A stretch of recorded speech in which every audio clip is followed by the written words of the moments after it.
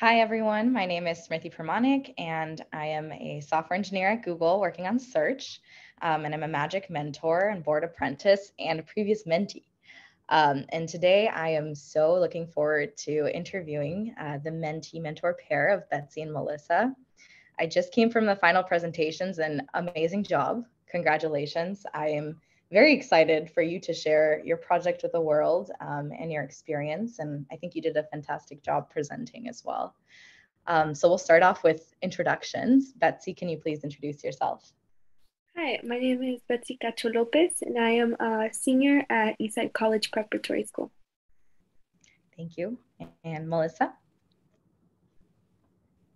My name is Melissa Friedenberg Myers. I am a biomedical engineer and I'm currently teaching programming applications in biomedical engineering class at San Jose State. I think this is my sixth session mentoring with Magic.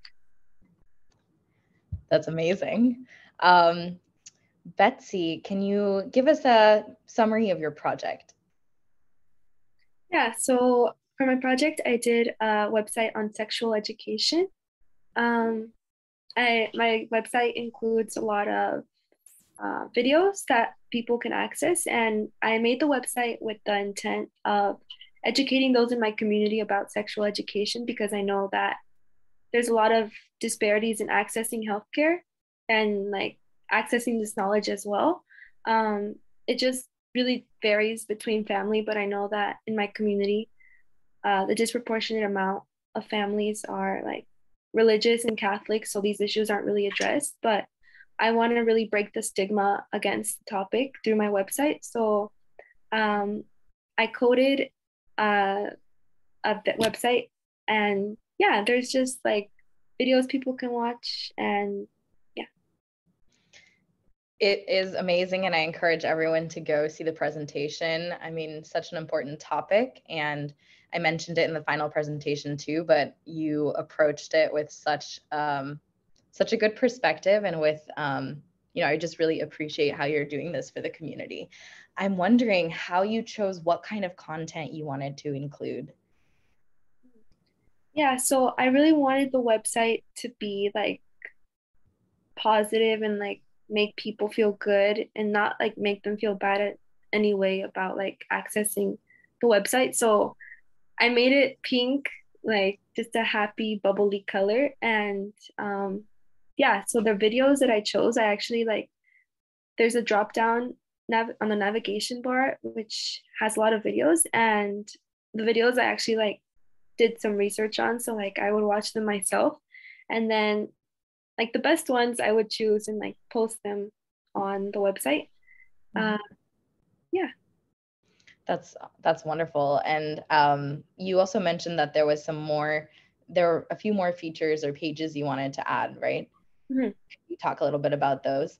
Yeah, so I wanted to have a contact tab where or not students, people can have like frequently asked questions and they can get their questions answered. So I know a lot of other websites have like a FAQ page. So I guess I want to have that on the contact tab. And then I also want to have a tab in Spanish because I know that like not a lot of people, not everyone speaks English. So it's also important to be able to access this information in Spanish. And I would yeah, I would probably be doing the translating behind it because I know both languages. Wow.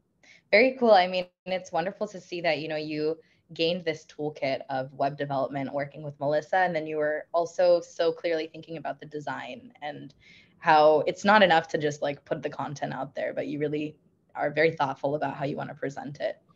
Um, Melissa, what was it like? Have you built a website before? What was it like working with Betsy on this? It was really fun working with Betsy on this. So I have built a website before and it's it's really like interesting to me to get down like deep down in how it works and why. And I really appreciate how much Betsy also enjoyed doing that. Um, so that I felt like we were kind of a good match in terms of what we like learning and how we like learning it. And then actually also in terms of the topic of the website, it's also something like that I'm very passionate about. So it's just like working with a friend on a project. That is amazing. It's clear that this was an awesome partnership and collaboration beyond, the mentee-mentor relationship. Um, Betsy, the question I had for you is, what was your favorite part about working on the website? I would say like just the HTML, and I don't know, I was really stressed out at the time, like with the challenges, but the challenging parts were probably like the most rewarding at the end because like they were a little bit more complex than the other parts. Um, so yeah, I was definitely like my favorite part was like just also like seeking out the help and like being able to like be so rewarded at the end of like the obstacle. Right. And you shared this in the presentation, but I'd love for you to talk about it again, the lessons that you learned going through this project and this experience.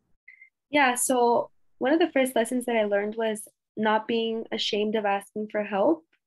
I don't know, but I feel like maybe it's just me, but like a lot of people like have a little bit of shame when they're asking for help because that like shows that they don't know how to do something so well. But this project like really pushed me out of my comfort zone into asking for help from Melissa and also like taking advantage of all the online resources that there are. So yeah, yeah. Yeah, no, that's I purposely asked again because I think that's so insightful, and it's also so awesome that you gained that from this experience. So kudos to you and to Melissa for that. A couple more questions. Do you, given this experience, did you have any ideas for different projects that you wanted to do in the future? Yeah, so I was, I don't know, I was just thinking a lot about like more, I guess, not issues, but more like problems that my community faces. And one of them I would say is like nutrition, Mm. and like knowing what foods are healthy and what really isn't, because I know like a lot of the supermarkets near my area sell like a lot of like really sugar concentrated juices, and like people are like, oh, it's mango flavor, so it has to be healthy. So maybe just like educating people on like the things that they consume and like different alternative things they can consume for like similar prices maybe, or yeah, something that's like affordable consumption, affordable too. Right. Wow. Yeah, no, it's great to see utilizing and having STEM empowering you to, approach these things and educate, especially as a woman in STEM. I'm very happy to see that it's empowering you to do that. A couple final questions. So, Betsy, now that you've graduated, you're a Magic Mentee alum, and do you have any advice for future mentees? um yeah, I would tell them to do something, a project that they're really passionate about, and do something that they really care for, something that matters a lot to them, because at the end of the day, you're going to be spending time working on it. So it has to be something that you really are passionate about for. And I would Mhm. also tell them to like come into it with an open mind. I know like sometimes schoolwork is really stressful and like you just don't feel like you have enough time, but like just come into it with an open mind and like think about all the things you're going to learn and like everything you're going to gain from this experience. Yeah, I really like both of those. Thank you. And Melissa, similar question for you.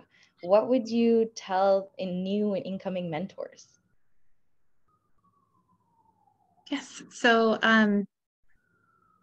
I guess one thing that's interesting about me I didn't mention before is I actually did a program like this also, just like you when I was in school. And what I love about it is I think when I first started actually being a mentor, I was a little bit intimidated because students the students in the program are really smart. And I was worried, what if I can't keep up with them? Or what if we're not interested in the same things? What if um I don't know, what if I let them down somehow? And what I found with each mentee I've worked with, especially Betsy, is it's really fun. And as long as you approach it like like a peer relationship, like a friendship, which I would say is probably pretty similar to how my experience went when I was a mentee, that it feels like it takes a lot of the pressure off. Um, and it's great to have that hour every week when you know you're gonna have fun and also do some cool STEM stuff. Yeah. Yeah, that's so true. Um, well, thank you both. I could keep asking more and more questions, but then it would get way too long. I've really enjoyed talking to you both. Your project and your experiences inspired me, and I'm really excited for it to get out there. So congratulations once again, and thank you. Thank you.